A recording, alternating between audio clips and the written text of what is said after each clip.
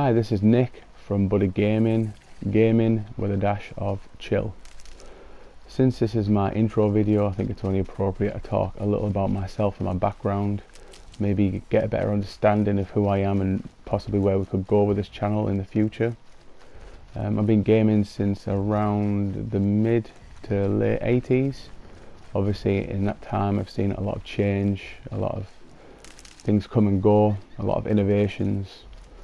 Myself and my brother have always had consoles, or I should say computers. So back in the day we had the Atari, the Spectrum ZX, the Amigas, Commodore 64. Later on we moved on to the more traditional home consoles like the Nintendo and the Master System, followed by the Super Nintendo and the Mega Drive. So gaming's always been a really important part of my life, and that hasn't changed much. Even till recent, I'm still a gamer. However, I do have a family to think about and work. So any time that's not spent with my kids or at work, I like to get my downtime is always gaming, console related. Even you know, looking up YouTube videos and such things like that. Reading up about my favourite games in development. So gaming is a very important part of my life. I game on the PlayStation systems, and I'd just like to make a distinction between being a fan of the PlayStation versus being a fanboy of the PlayStation. To myself, a fanboy is someone who spends the majority of the time denouncing the opposing consoles, i.e. the Nintendos and the Microsofts, and any negative news that they find on them that you know that makes a fanboy happy. And you know, I mean, this is just my opinion. I find that very toxic. I don't think that really helps at all. I don't think the gaming community kind of needs another one of those voices. We have plenty of them about, and they would do that much better than I could do. I personally have respect for both Nintendo and Microsoft. I think they're both excellent companies. I'd be completely lying. I'd be lying if I didn't say I do have a few faults with Nintendo. However, I do recognise them as master craftsmen in their own right in terms of the games that they make. Sometimes it's just the decisions a company make kind of, I suppose, alienate me a bit as a gamer.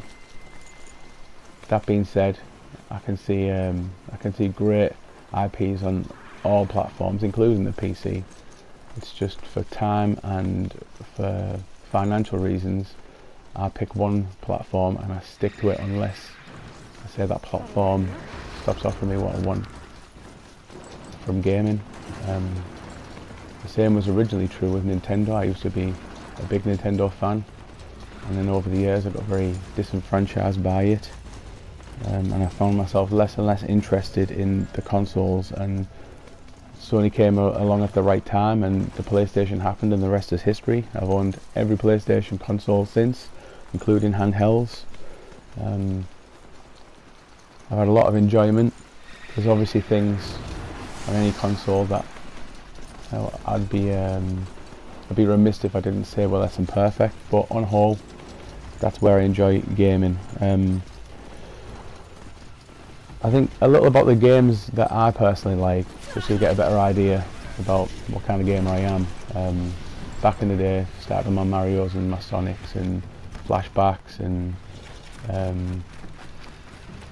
loved games like California Games, and what else? I loved Toe Jam and Earl, brilliant games. Alex the Kid, Kid Chameleon. Got really into my platformers, loved things like Jak and Dexter, Ratchet and Clank, not so much Spyro, Sly Cooper. The Uncharted franchise to me is just almost an untouchable franchise to me at this point. I think almost anything Naughty Dog turn a hand to turns out to be gold. Same with The Last of Us. The Batman Arkham series, amazing.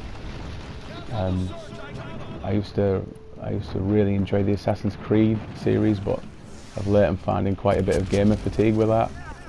Especially Unity. I don't know what it is with Unity, you know, it's a very pretty game, but I just don't get the same enjoyment that I used to. I don't know whether it's a game mechanic thing or what.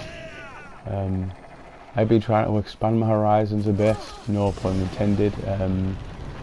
I love a lot of my Vita games, Guacamelee, a lot of the indie titles, Hotline Miami, what else? Musamara Rebirth, I think I butchered that name.